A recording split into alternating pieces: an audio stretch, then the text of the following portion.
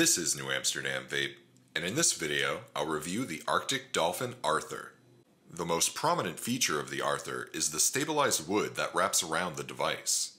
Like the Adonis by Arctic Dolphin, the Arthur provides both wattage and temperature control modes, but with a few new updates that make this a better overall device than the Adonis. I typically don't mind the style or color of my vaping devices, but I've grown attached to this stabilized wood that gives the device a unique look and feel. The Arthur is 28mm in width and 45mm in length, with a height of 89mm. The wattage output on the Arthur ranges from 5 to 80 watts on a single battery, with a resistance range of 0.1 ohms to 2.5 ohms. The temperature control ranges from 95 degrees Celsius to 345 degrees Celsius, or 200 degrees Fahrenheit to 650 degrees Fahrenheit, with a resistance range of 0.06 ohms to 1 ohm. The Arthur supports a variety of wire types like titanium, nickel, and stainless steel, as well as CUV coilless atomizers. Looking at the Arthur up close, the most prominent feature is the stabilized wood. The stabilized wood wraps around the entirety of the device instead of just a section of it. The bottom of the Arthur has a series of vent holes located below the chip, as well as 2 vent holes on the battery cover, something that was missing from the Adonis mod. One thing I really did not like about the battery slot and the cover is the lack of labeling for which direction the battery should be oriented. There's nothing on the inside or on the cover that gives a clue to how the battery should go in, so I took a chance and put it in positive side first, which seems to be the correct way for the battery to be placed in.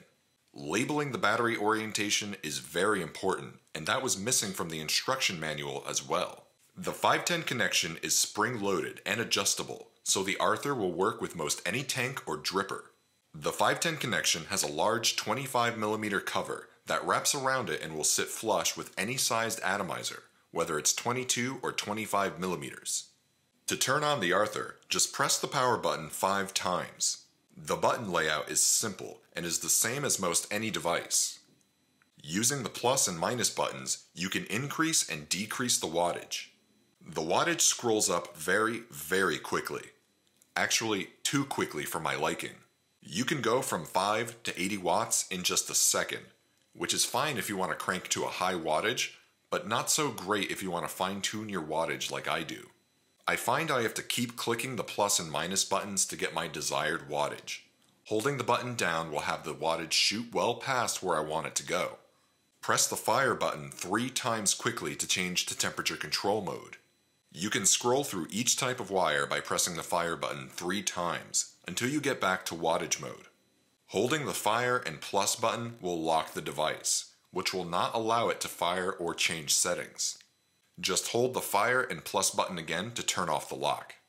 Hold the fire and minus button to lock the atomizer settings if you have a temperature control atomizer connected. Holding down the plus and minus buttons together takes you to the menu, which is filled with several symbols. The first symbol is a sun, which will allow you to change the brightness of the screen, though I prefer to keep it at 100%. The lock symbol is just another lock for the device, which is the same as the plus button and fire button together. The circle arrow symbol allows you to change the orientation of the screen. The next symbol will display the serial number of the device, though my device seems to not have a number, just a series of Fs. The N symbol will display a puff counter and allows you to set a puff cutoff if you don't want to go over a certain amount. The T symbol will allow you to change the duration of the puff, ranging from 3 to 20 seconds, though I like to keep mine at about 10 seconds. The F and C symbol allows you to choose between Fahrenheit and Celsius modes for temperature control. The coil-looking symbol will allow you to select a default wire type for temperature control. The first folder symbol allows you to save any atomizer and wattage combination that you have. If you change atomizers a lot and want to save a setting, this will allow you to save up to 5 different states. The next folder symbol simply allows you to load any of the preset settings you saved. The M symbol allows you to change the ramp-up time for the coil to heat up, so I keep it at the default setting. The last symbol turns off the device. I tested the Arctic Dolphin Arthur with the GeekVape Illusion tank using a 0.15 ohm coil between 35 to 50 watts. The Arthur performs well enough for a single battery device. I used it for a few days, taking it with me as I went out, and it's definitely grown on me. In terms of performance, it works just like any other single battery device. But the feel and look of the stabilized wood is what really makes this mod stand out. One thing that was very noticeable was that the stainless steel around the tank would get very hot when the tank got hot, but the stabilized wood would not get hot at all. The heat would concentrate just on that top metal piece, but the wood would still be cool to the touch. Moving on to the pros and cons. As a pro, the Arctic Dolphin Arthur is a great working device that's an improvement from the Adonis. My biggest complaint with the Adonis was the lack of any vent holes on the battery cover or on the device, and they made sure to include vent holes on both with the Arthur. I would consider the stabilized wood to be a big pro of this device. I'm typically not attracted to vanity devices, but this has a great look that wraps around the entirety of the Arthur. It makes the mod stand out more, instead of the typical black and stainless steel colors that most devices have. Though this is a vanity pro, I know a lot of people would love to have a stabilized wood device in their collection. The price is another pro. The Adonis was a very expensive stabilized wood device that prices over $300, but the Arthur is available for $150, which is a good price for a stabilized wood mod. Remember, you can get 15% off at heavengifts.com when you use the coupon code ANEWAMsterdam. Heaven Gifts is also doing a special deal on the Arthur this month only, so you can get the Arctic Dolphin for $79 with the coupon code NAV79, all lowercase. You can also get the Arthur bundled with the GeekVape Illusion tank for $96 using the same coupon code NAV79. Remember, this deal is valid for this month only. Moving on to the cons.